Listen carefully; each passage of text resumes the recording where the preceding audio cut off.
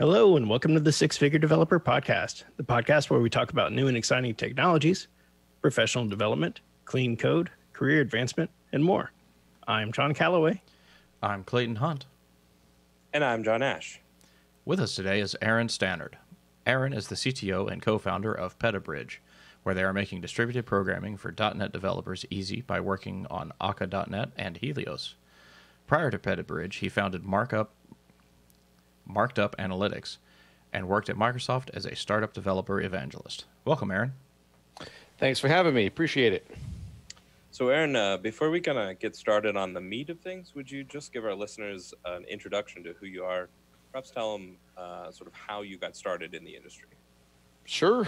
Well, I got started programming at the age of 6. My dad got a PhD in theoretical chemistry from UCLA in the 1970s. His thesis work was on really early MRI technology.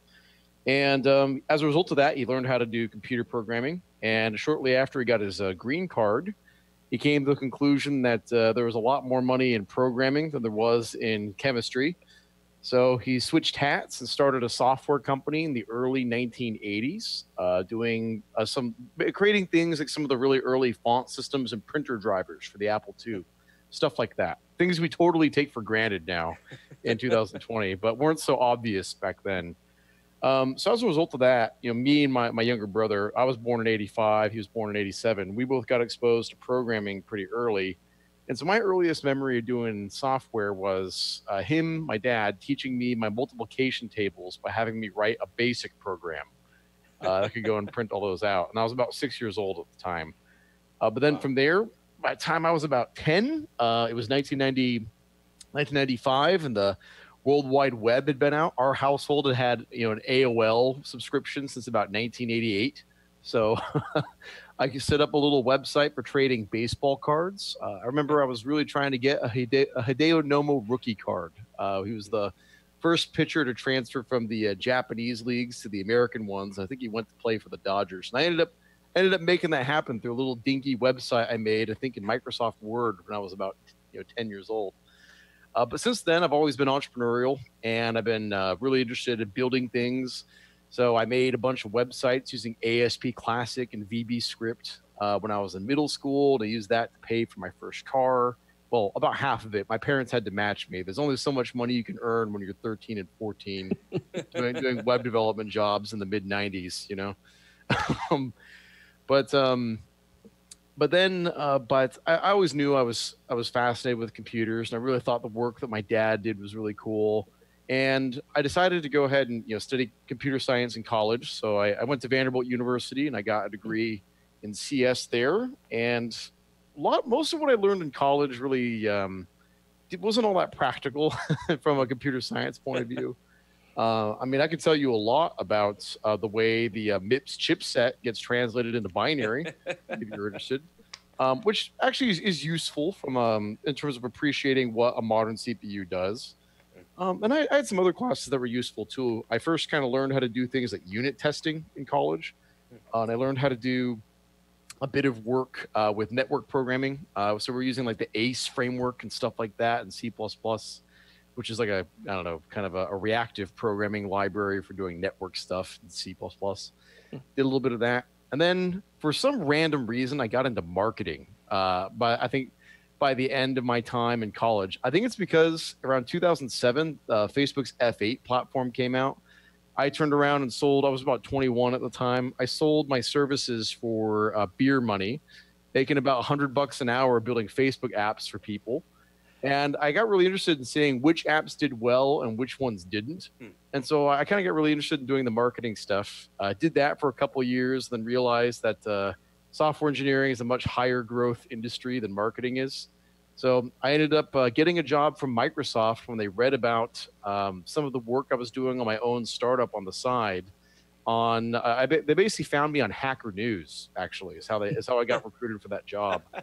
I wrote a blog post. This is like July 4th weekend, 2010, about how .NET sucks for startups.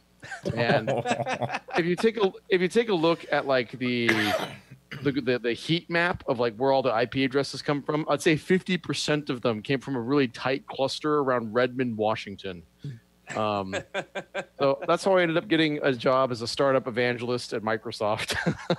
Nice.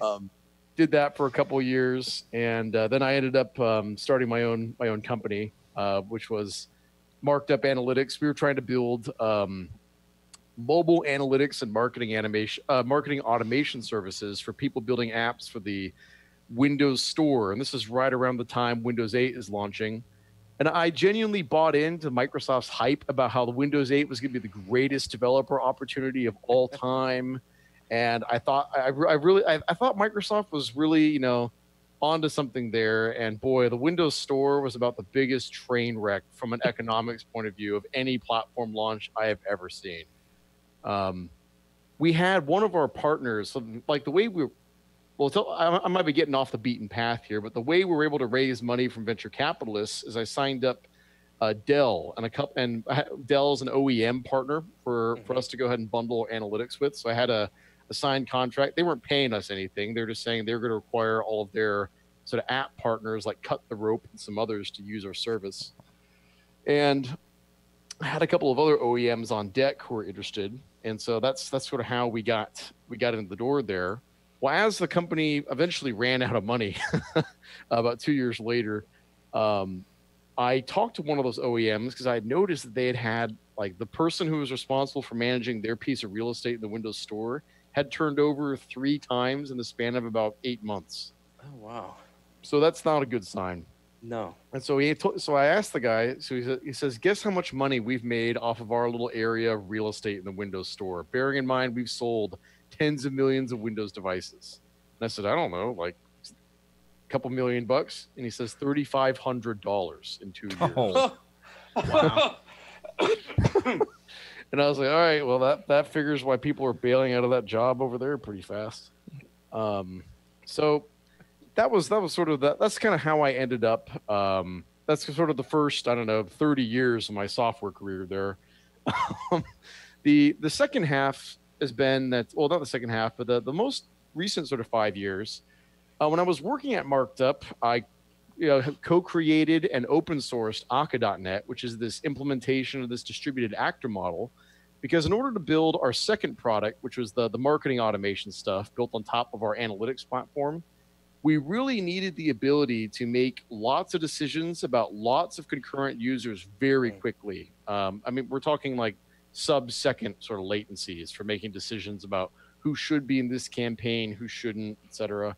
What type of message should they get, that sort of. And we had to be able to do that in a multi-tenant fashion for thousands of different apps. And we really needed a solution that was going to be orders of magnitude faster than your typical CRUD application in order to do that. And the actor model turned out to be a perfect fit for it. So that's kind of how I started my second business by accident almost, Petabridge. Was Aka.net picked up some traction while Marked Up, my analytics company, was still going. And when I made the announcement that we were shutting Marked Up down because the business just failed, we ran out of money, I got hit up with a whole bunch of requests on LinkedIn for consulting for people who are trying to use Aka.net for things like keeping track of buses and major transit systems, or trying to use it to forecast the price of energy, or lots of different use cases.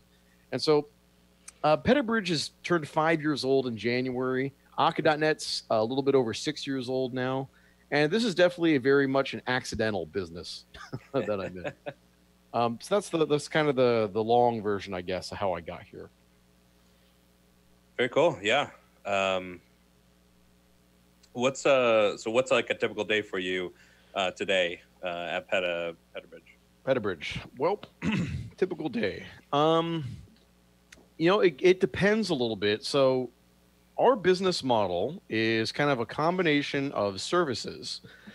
So things like consulting, training, support all around Aka.net. And then we also have some products. We have Phobos, which is this application performance monitoring tool built on top of Aka.net. And then we have, of course, our open source technologies. We've got the main Aka.net project itself, which is part of the .NET Foundation. And there's a bunch of people who contribute to it. We've got something like 200 total contributors, but we've got about half a dozen that are pretty consistently active over like a longer window of time. My typical day, it really depends on sort of what our quarterly goal is at any given moment. That kind of is what drives sort of a lot of my focus. So, for instance, right now we're in the midst of shipping Akka.NET 1.4, which is paying off a ton of technical debt from when we first started supporting .NET Core back in 2017. So there's a lot of hacky stuff we had to do to make .NET Core sort of 1.1 and all that work. And they fixed a lot of that when .NET Standard 2.0 came out, but it still took a little bit more time to mature.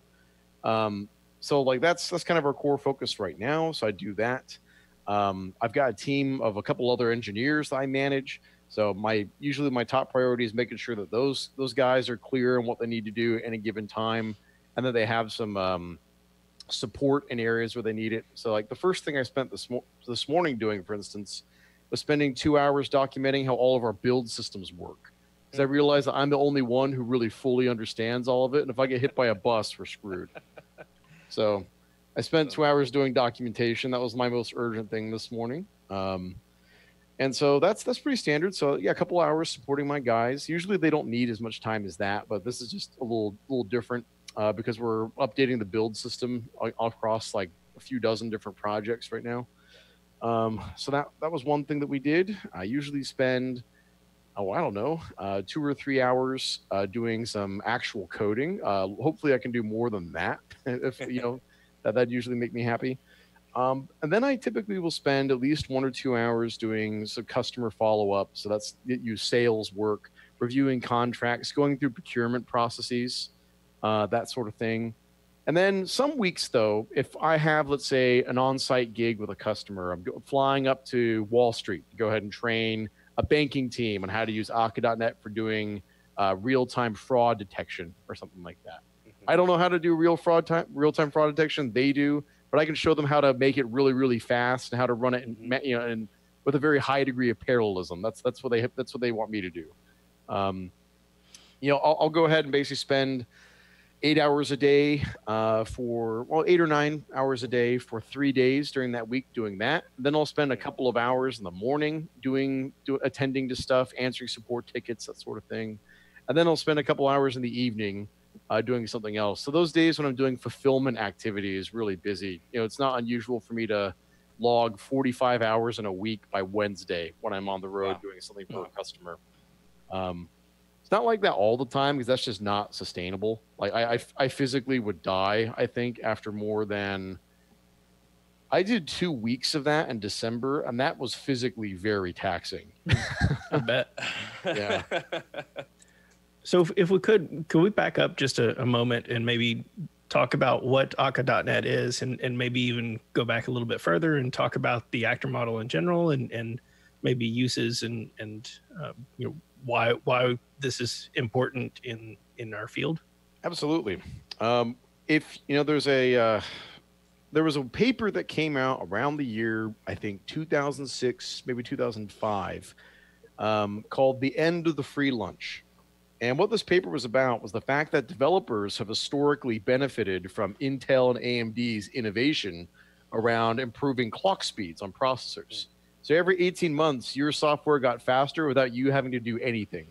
So it's a free lunch for software developers, right? Well, right around that same time, I think it was probably closer to like 2007, 2008 maybe, clock speeds started tailing off, meaning they weren't able to keep increasing at the rate they had been. And that's because we were running into physical limits of what silicon could do without melting at that point. So the way Moore's law has more or less continued is rather than trying to double clock speeds every 18 months, we've started doubling total sort of compute capacity by adding more cores or by adding more specialized instructions into the chips that are designed to speed up certain types of operations. Where Akka.NET really plays in is this notion of taking advantage of multi-core architectures and concurrent programming.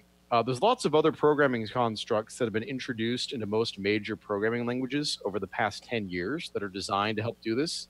The most notable one in .NET would be async await and the TPL. That's all about making it simpler to do multi-core programming. But that's really about doing mostly sort of asynchronous flow-driven programming is really what await's all about. What the actor model is about building applications that are designed to be highly decoupled. They're meant to be self-healing, and they're meant to be capable of being distributed across a variable number of computers. And the number of computers can actually change at runtime. You can add nodes to your compute cluster, remove them without essentially compromising the availability of your software. And that's really where the actor model sort of as an idea originates. And to understand the actor model, we've got to go all the way back to 1973, which is when the actor model white paper the original actor model white paper first came out.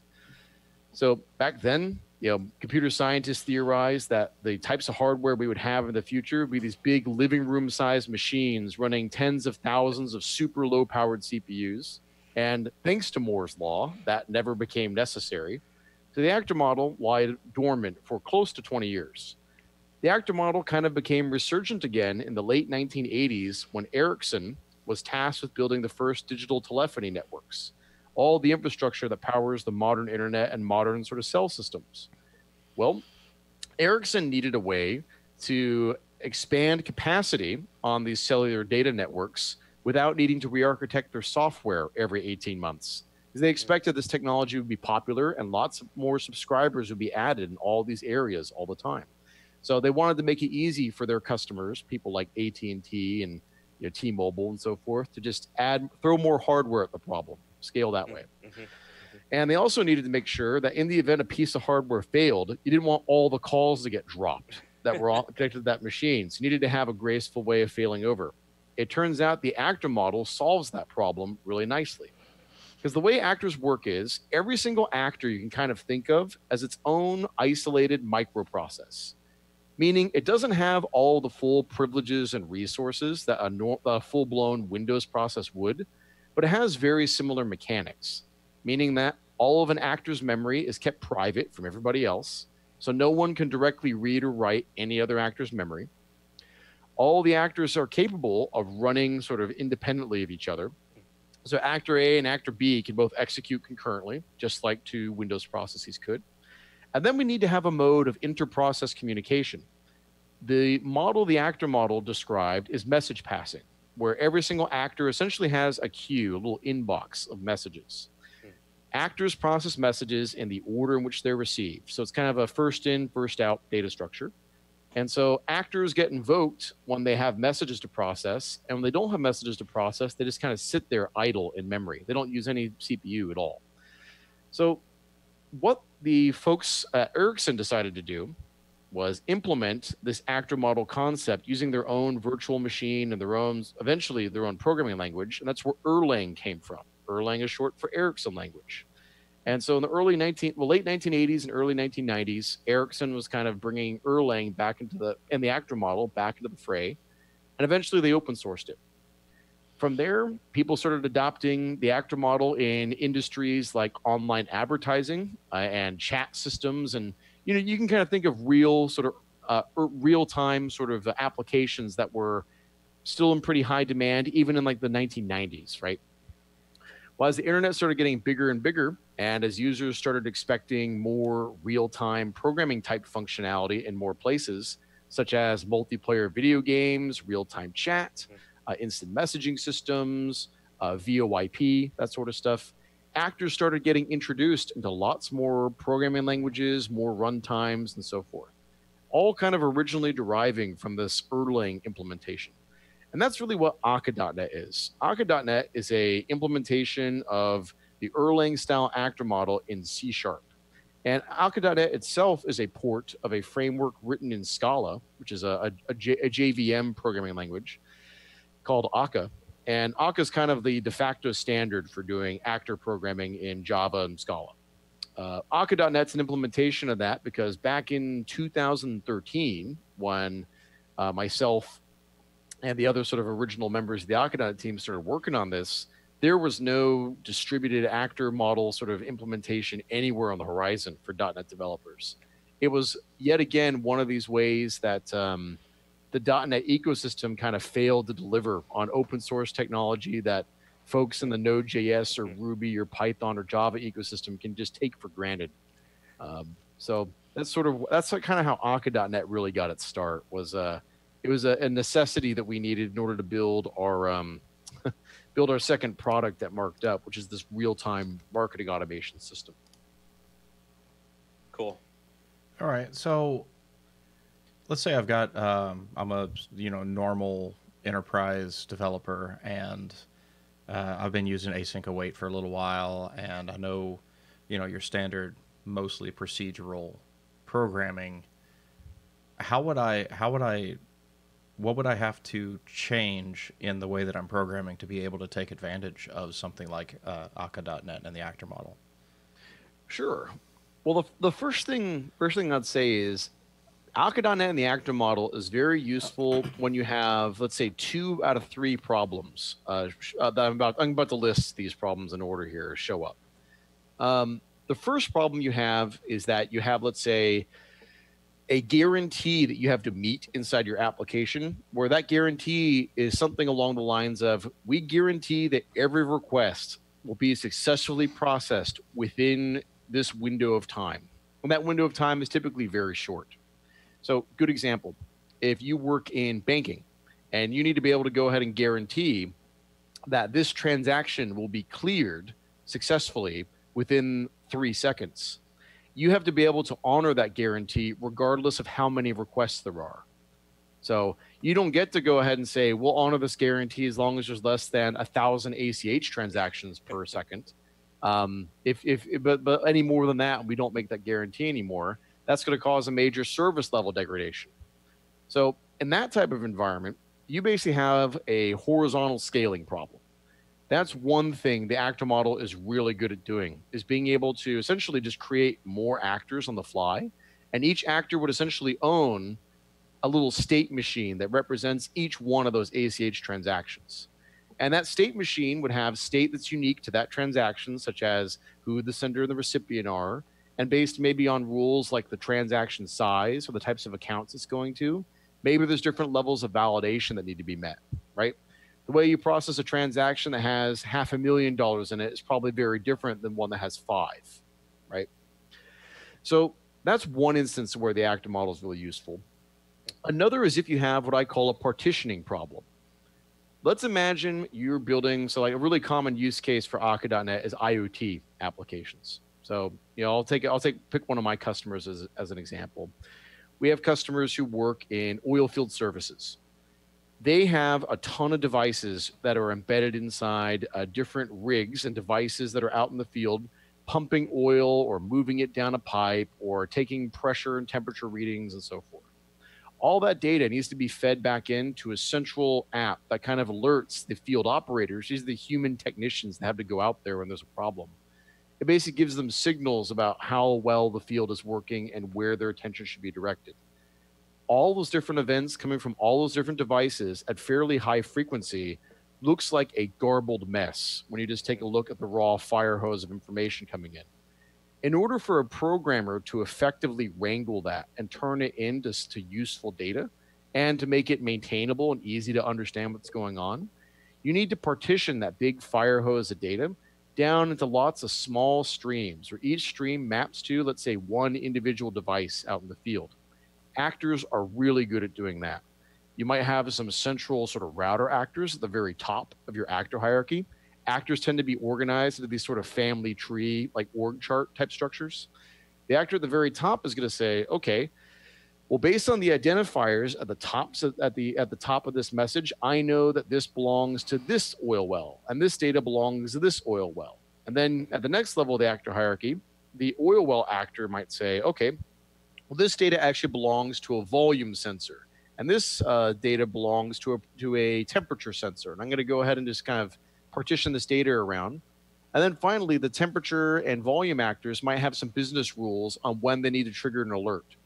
So they say, okay, if the temperature has been above or below either of these 2 thresholds for longer than 10 seconds, it means that we might have a conductivity problem somewhere. Let's go ahead and signal the operators that they need to maybe send a field tech out to take a look at it.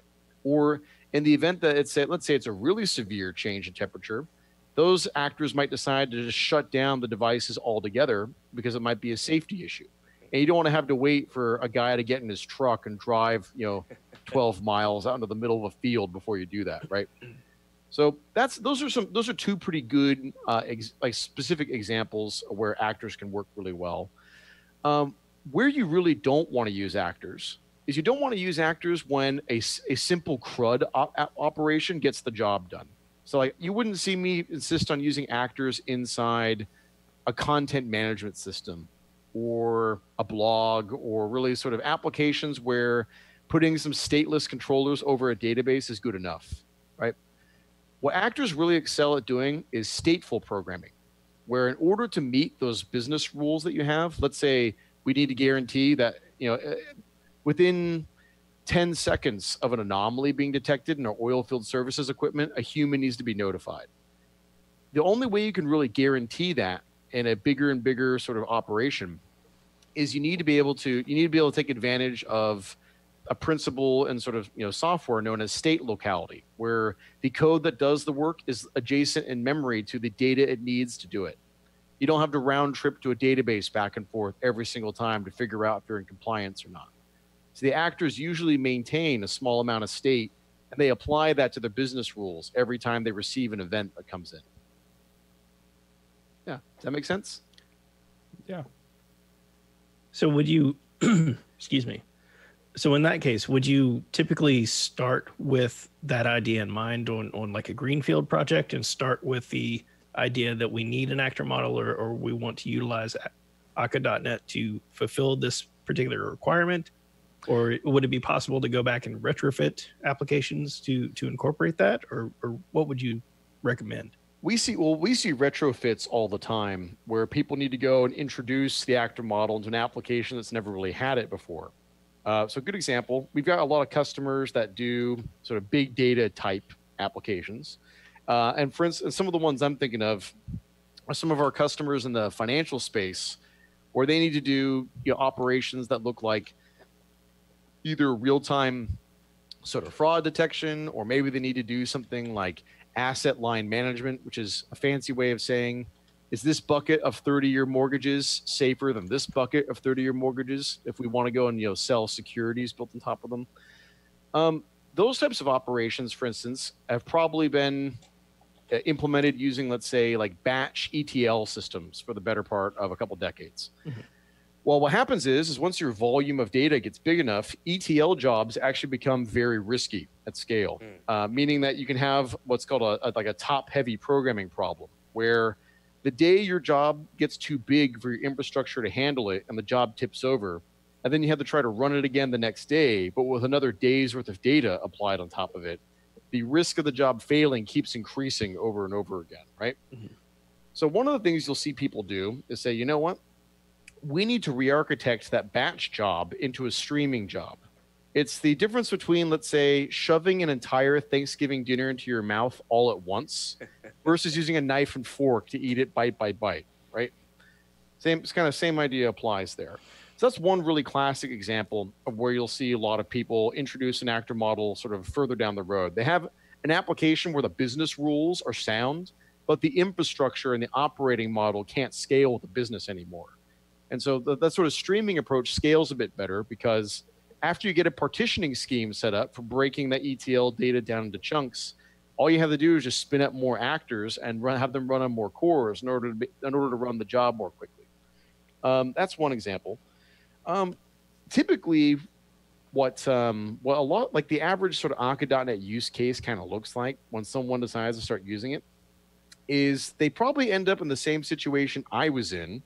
But when I realized that I needed an actor model. And so, my background had been, in .NET development, building mostly MVC web applications, that sort of thing. And, I came to this conclusion that, in order for us to build this service, we have this real-time processing window we have to work inside of. And man, we tried every which way to make that work by round tripping to a database and doing typical CRUD stuff. And we tried getting clever using caches and things like that, and just nothing worked. And I realized the key to making this work was I needed to be able to tell my software to put all the information for each user that we were trying to process these marketing automation events for. All that data needed to be consolidated into one place. And I mean that both in the logical sense, but also in the physical sense. All the data needed to exist sort of side by side so I can make these evaluations really quickly. That meant I needed to have sort of a routing scheme where every single server that was running my marketing automation code needed to know about every other server. And they needed to have some way of distributing those events back and forth in a mutually exclusive way. And that's what things like a consistent hash router in Akka.net do, is they have a formula for being able to take a range of possible hash values, where the hash value might be a hash of, let's say, your primary key on a record in SQL Server. And they know, okay, anything that belongs in this slice of the hash range goes to server 1. Anything in the second slice goes to server 2. Third slice goes to server 3. Fourth goes to server 4. And that way you can go ahead and have all that state built up locally in memory in actors that basically own the objects whose keys reside inside that hash space there. And that was a concept that was very counterintuitive for me when I was first getting started, because it's not sort of a thing you typically run into, at your first job out of college, right? Mm-hmm. So where a lot of our users end up running into the actor model is a couple of areas. First is we get a lot of developers who are doing, let's say, some type of network programming. And by network programming, I don't mean HTTP. I mean, they're working with something like sockets, web sockets a lot of the time, or maybe HTTP2 streaming. That communication model really lends itself very well to actors on the back end. It's easy to go and stream sort of deserialized messages and then route them to wherever they need to go inside the network. So for that reason, we end up getting a lot of like Xamarin users use Akka.net for building apps that have a lot of real-time communication between the app developer's server and the user's client. That's one example. So that's one area. And then we also see a lot of folks building things like multiplayer Unity 3D games. That's another really popular area for Akka.net as well. Akka.net's really useful for building NPCs that can follow sort of, let's say, pre-programmed routes and rules. If you need to go and route a notification from one player to another, when those players are running on two different devices, Akka.net's very good at abstracting over all of that. Okay. Yeah.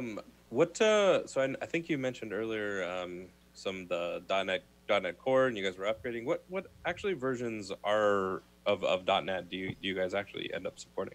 So Akka.NET 1.3, which is sort of the most recent. Well, we've had a few different minor versions.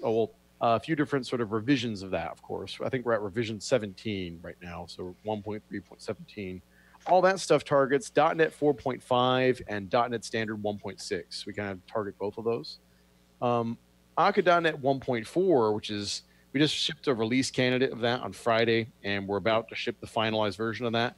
We're going to target .NET Standard 2.0 only, and then I think we're going to add .NET Standard 2.1 support as sort of a second compilation target a little bit further down the road, because we want to take advantage of some of the new low-level APIs that allow for things like zero copy access to the socket system and that type of stuff. At the moment, we're kind of in an interesting spot because we have a lot of, let's say, startups that use Akka.net and use it for building things like high-frequency trading and video games and IoT stuff. And those users really care about latency and being able to essentially get the most bang for their buck on their hardware, right? On the flip side, the customers that buy our support plans and training tend to be, let's say, Fortune 100 companies and banks and big airlines and the United States government. And it was a bit of a risk for us to drop .NET 4.5 support, even though that's been deprecated, I think, or officially unsupported for 4 years, 5 years now. Yeah. Not 5 years. No. Well, maybe 2 or 3 years. But it's there's this sort of I guess conservatism in larger enterprises. And by the way, it's natural to understand why they're conservative. It's not that they're stupid. It's that their software is like a multi-billion-dollar product. And if something goes wrong with that, you're going to read about it in the Wall Street Journal. If your dinky startup has a day of downtime, it's a good thing if someone notices. You know what I mean? So these bigger companies have sort of a risk management problem that is very difficult to relate to until you've been in that chair, right? So I understand why they are that way. So one of the things that we do on the Akka.net project is we survey our users about once a year to kind of get a sense of where their platforms are. And a really positive sign for our ecosystem as a whole, by the way, even, let's say the really big financial giants, big healthcare companies, insurance companies, all of them want to get onto .NET Core, and they want to use Kubernetes and Linux, and they're trying as fast as they can to get there. In their case, it's just that they need to make sure that everything is tested there and back, and they need to be locked into versions of stuff for like a year. They can't go ahead and do continuous integration where they roll out 20 releases a day, right? They just those Bank of America can't operate that way. It would paralyze their business. So the ecosystem as a whole, I think, is going to eventually match Microsoft's release cadence, where things change more quickly. Each change becomes a little bit less scary and a little bit less dramatic. I think even the big dogs in the .NET ecosystem are going to be able to keep pace with that. But we're still in kind of this transit period here where we have one foot in the sort of rapid release camp and another foot in the 3-year release cycle camp, Yeah, I was going to ask if there were any special considerations for library builders and maintainers for the speed and quickness with which .NET is evolving these days. Do you have any, excuse me, do you have any special way of collecting the metrics? Do you have any instrumentations to tell you which features are being utilized so that you can maybe swap out for the latest and greatest implementation and hopefully not break others? Well, the best thing you can do is try to go ahead and survey. So like in terms of language features and that sort of stuff, most things are pretty backwards compatible. Like a good example, if you want to go ahead and start using a span in memory, those are two brand new runtime features that are designed to help reduce garbage collection, which is a big source of sort of a throughput loss inside your application. If you install the system.memory package, you can be backwards compatible all the way back to .NET 4.61 if you want. So there's a lot of features you can get for free without really giving up much in the compatibility department. Where that becomes less true is the closer you get to, let's say, native interfaces exposed in .NET. So a good example of that, if you want to use, let's say, a zero copy socket API that uses span and memory under the covers, you can only really get that if you target .NET Standard 2.1 or .NET Core 3.0 and up. And that means that all your users who are still running on .NET Framework are just kind of sitting there twiddling their thumbs to some extent. So you end up having to support two different implementations of your network stack if you want to go ahead and support those users running on an older version of the runtime, but also give your users who want speed a cutting edge experience. So you have to kind of strike a balance somewhere. And, truth be told, it's not that hard to do both if you're very good about abstracting the area, like anticipating where are the areas where I'm going to need to change strategies. You can kind of think of it as like a compile time strategy pattern almost, executed using largely if-def statements and that type of thing. We had to do a lot of that to support .NET Core 1.1 when it came out because so many APIs got removed that getting a basic piece of functionality like reflection to work was a little bit laborious back then. They kind of rolled a lot of those changes back in .NET Standard 2, so a lot of those APIs that got removed were reintroduced. But by and large, with the way they're kind of managing the API surface area now, it's a lot easier to figure out which changes are not going to be able to go back in time and which ones are. And it's usually the interfaces that kind of touch native components inside the system are the ones you need to be the most wary of. All right. And we've got a question from Twitch. What is the biggest deployment of Akka.NET that you've seen in terms of node and core count? I don't know what the core count is, but the biggest one in terms of node count I've seen was a payments processing company that had a flexible size cluster on AWS that ranged anywhere from 300 to 800 nodes, depending on the amount of traffic they were running. So these were all, I think, on It was either EC2 or ECS. I don't remember. I don't remember which. That's the biggest one I've ever seen out in the wild before. Typical cluster sizes in terms of stuff that I see on a pretty frequent basis. I've got one customer that is running a cluster that's in the 512 core range. But they kind of have a very vertically scaled application in terms of they're running some pretty, they're doing a lot of like real-time search type stuff against a fairly complex matrix. It's like price searching, that sort of thing. So they have a copy of their search graph sitting in about 64 gigs of RAM and about 16 cores for each one of the nodes that does that. So that's the most I've kind of seen recently from a core count perspective. And then typical cluster sizes, I'd say between 25 and 50 nodes is probably about the typical one that I run into in terms of like a bona fide production deployment that's serving real traffic, about that big usually. Yeah. So not gargantuan in terms of, I think on the JVM, Scala Akka, I think some of the biggest clusters that are just floating around being used in production, I think they're like Google applications and stuff like that, are in the neighborhood of about 3,000 nodes. So I've never seen anything that big in Akka.net. But you never know. Might have someone out there running a big MMO or something that I don't know about. So, excuse me. So switching gears just a little bit. Earlier you had mentioned that you were working for Microsoft and some other things, and you made a switch from basically corporate to startup and open source. What considerations did you have to take in before making that switch, and how did you manage the fear of, kind of jumping almost without a parachute there? Well, the trick is to have a parachute. And in my case, I was 24 when I started working for Microsoft, and I quit 2 years later, and I was 26. I didn't have a lot of things to spend money on at that age, so I basically built up a pretty solid bankroll in terms of like any bonus I got from working for Microsoft. It just went straight in my savings account. I never touched it. So I was pretty judicious about building up some money because I knew I wanted to start a company. So I was very judicious about saving that up. And the advice I've given to other people who are interested in going into business for themselves and don't think they can go out and raise money right away.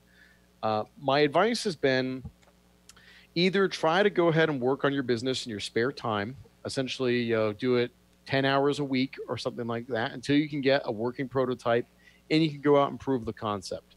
That way, particularly if you have a family that you're supporting, you're not exposing all of them to a ton of financial risk right away, right? That's one way of doing it. The other way of doing it, because there's some businesses you just can't do 10 hours a week. It really depends on sort of what the nature of it is. If you need to go full time in order to test out the proof of concept, my second strategy, and this is what I did for myself, is I built up about 12 to 18 months worth of financial runway. Where at my current level of expense, assuming I didn't cut anything, and I could go that long without receiving, a single dime back.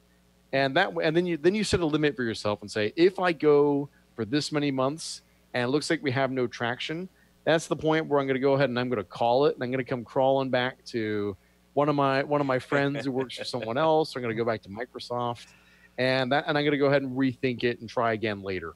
So you want to go ahead and try to prepare yourself. The other thing that you can do is you can try to lower your expenses or eliminate potential things that can go wrong. It's like one example, right before I quit Microsoft to start my first company, I was driving this BMW 3 Series that I absolutely loved.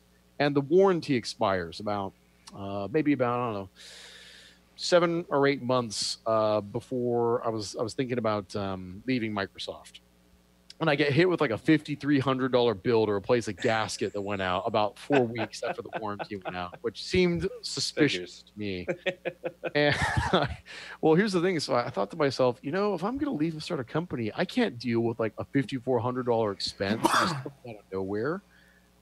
So I went ahead and I traded that car in. And I got a Toyota that has like never needed service, basically, after that.